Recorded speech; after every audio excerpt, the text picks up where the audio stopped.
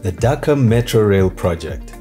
Dhaka Metro Rail, informally known as the Dhaka Metro, is a mass rapid transit system under construction in Dhaka, the capital city of Bangladesh. The metro will consist of 6 lines, but so far only line 6 is being constructed at a cost of $2.8 billion.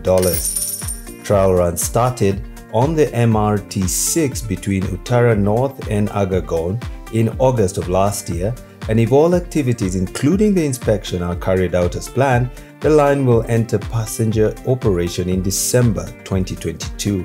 First phase of line 6, which starts from Uttara and ends at Agagon, will have 9 stations and cover a length of about 11.73 kilometers. Line 6 consists of 16 elevated stations, each of 180 meters long, and 20.1 kilometers of electricity-powered light rail tracks.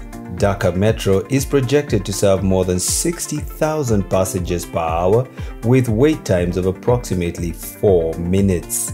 The entire route will be able to be traveled in less than 40 minutes at a speed of 100 kilometers.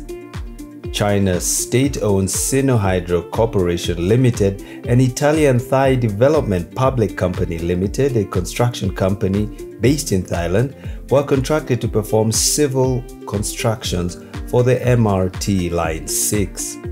The MRT 6 will cross the Padma Bridge, which is nearing completion. It is a road rail bridge and will be the longest bridge in Bangladesh at a length of 6.15 kilometers.